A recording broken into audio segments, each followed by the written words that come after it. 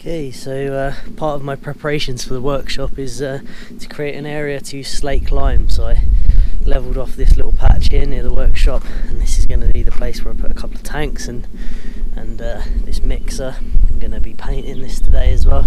Got it up on some legs. Yeah, I'm going to give it a scratch out with the grinder, give it a coat of paint, protect it over the winter, and then I'm going to get this area ready to be for mixing lime, and I'll be able to come in here with a little tractor or wheelbarrow, open the thing, get a load of lime or earth and plaster, and I'll be able to take it anywhere from here quite easily. So yeah, that's the plan. So we're going to get this scuffed up a little bit and get any rusty bits painted and stuff.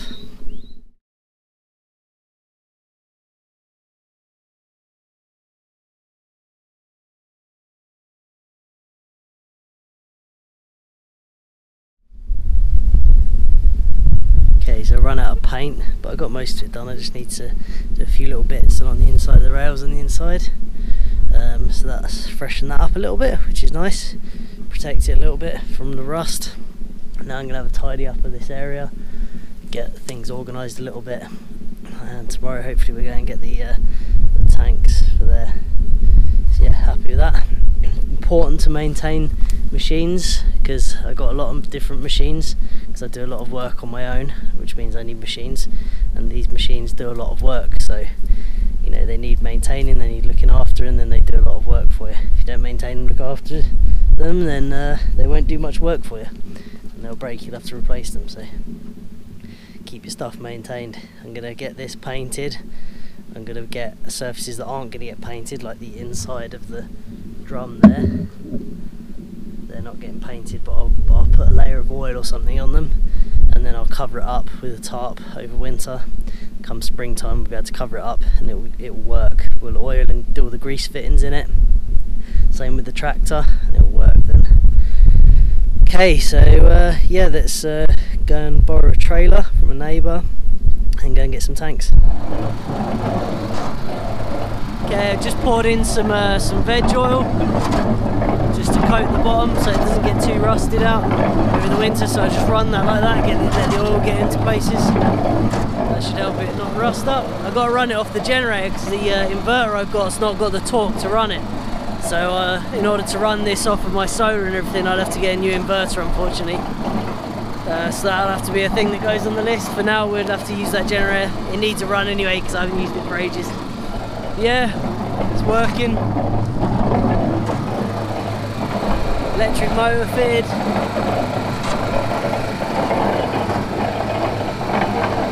I got my lime slaking tank. So that's what that's going to be. Second-hand tank. Got it from eBay, quite local as well. Borrowed my neighbour's trailer to pick it up. So we're going to be able to fit a couple of ton of lime putty in there. So that's good. And I've just been out to get some limestone. Have a look, I've got some limestone in the back of the van here. Just gone and collected some locally, limestone. We're going to have a go at making our own lime, so we're going to burn this in the wood stove just as experimenting. Have a go at making our own lime putty, firing it all. We'll make a furnace and everything as well.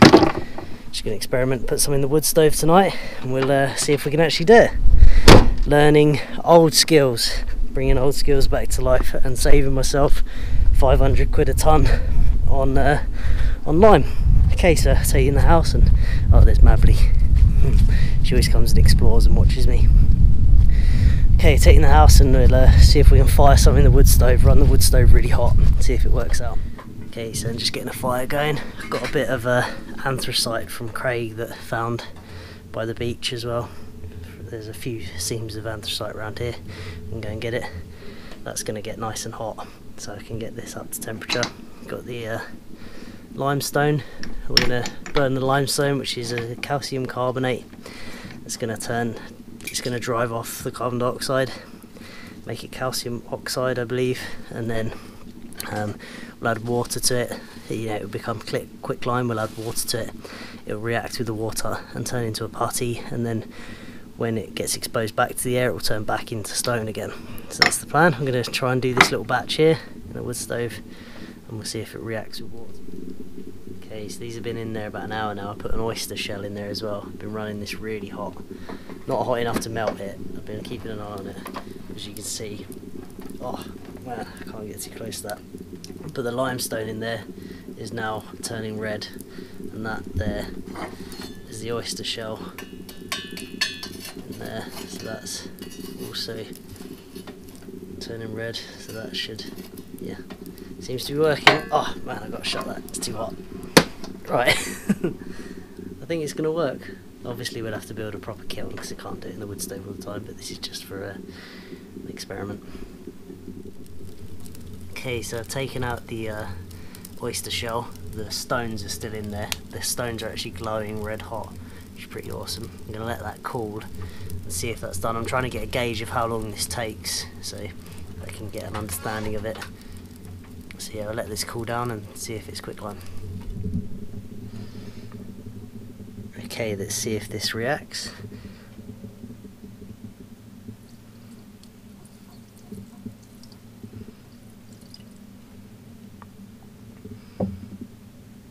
I can see steam.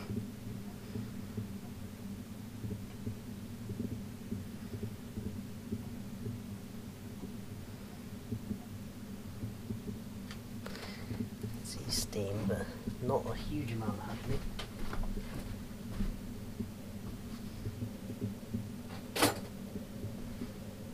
Maybe it needs longer. Something to break up a bit.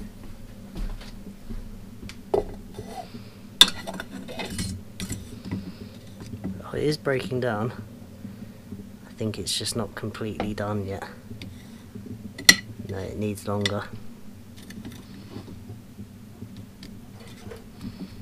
Okay, well that answered the question at least. It's only slightly done, so it has to sit in the heat for much longer. I think it's been in a bit longer and it's actually broken up a little bit. It's still hot, so we'll see.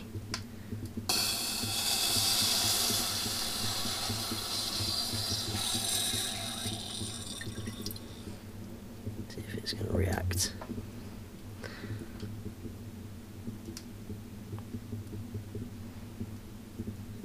No, still not reacting. Okay, so I suppose next we'll try a piece of stone. Okay, so I don't know what was going on with the oyster shell, but that bit of limestone is still very hot, so I should probably let it cool down, but that is definitely reacting and breaking up.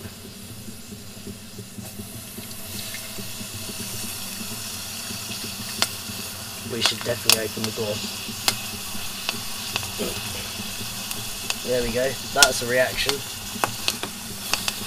That's the reaction we wanted.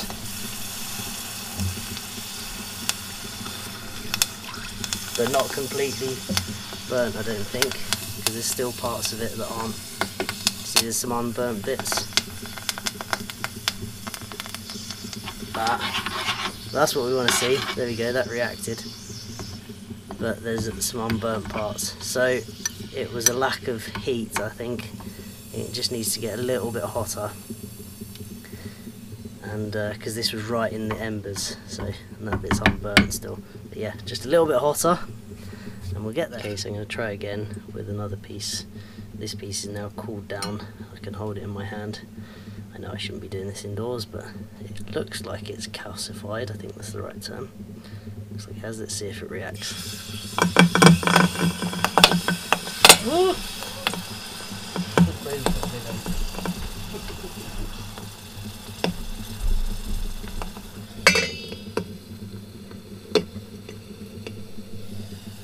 Well, that's working for sure.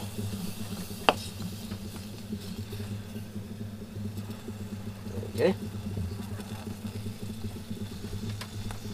That's what's supposed to happen, I believe. Keep it cooled off.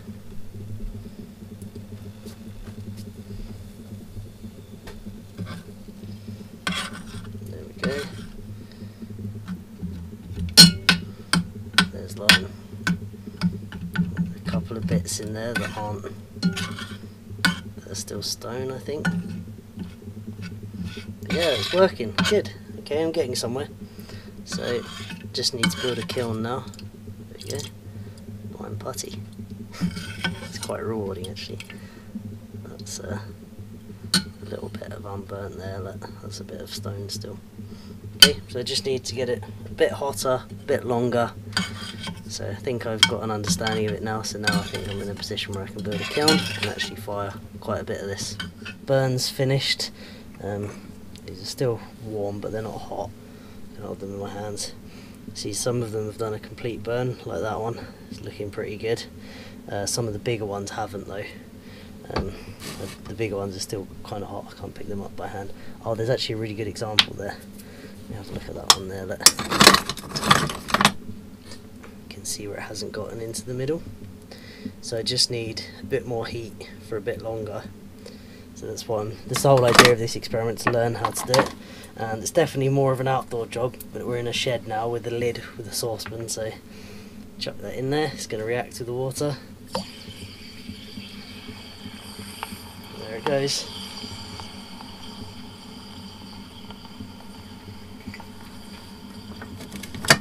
Let's try a slightly bigger bit maybe.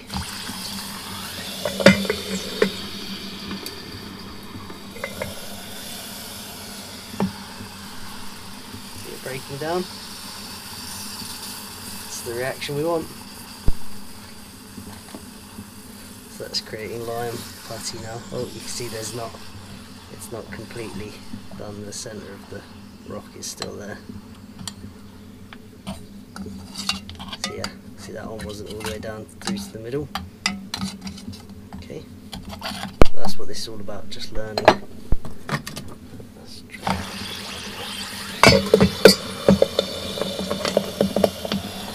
Popping and spluttering. Just to make sure I've made it clear, these aren't hot. I can pick these up in my hands. That's a thermal reaction happening there.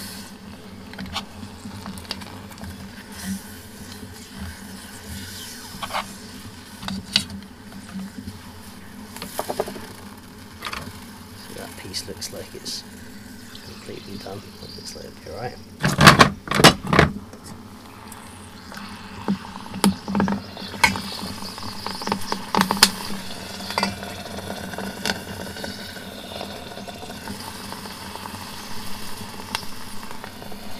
Quite cool, right? Right, I think I've learned everything I need to learn from this experiment. So in the next video we shall be building a lime kiln and trying to do a couple 100 kilos out of it and slaking it in the big container I got today. Okay, so I was about to end the video there, but I just thought I'd quickly give you a shot of this. I've got a few little bits of unburnt stuff in there, like there. But that is lime made in a wood stove from limestone that I found locally. So that's pretty good going, I reckon. So that's what we're going to do. We'll do that on a big scale, make a couple of tons of it in a kiln, and we're going to save ourselves well over £1,000 doing so, and better for the environment because the stuff you buy is fired with gas. I'll be doing it with wood, so much better. Okay, so hope you enjoyed the video and thanks for watching.